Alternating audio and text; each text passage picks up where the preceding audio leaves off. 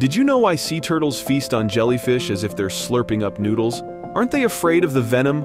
Jellyfish's tentacles house a unique type of cell capable of piercing through skin with breathtaking speed, causing a venomous reaction. However, sea turtles are armored with scales on their skin, creating a formidable barrier that jellyfish find hard to breach. Their eyes, however, pose a vulnerability, so sea turtles have a habit of closing their eyes when diving in for a mouthful of their stinging prey. Moreover, their mouths are filled with spiky protrusions,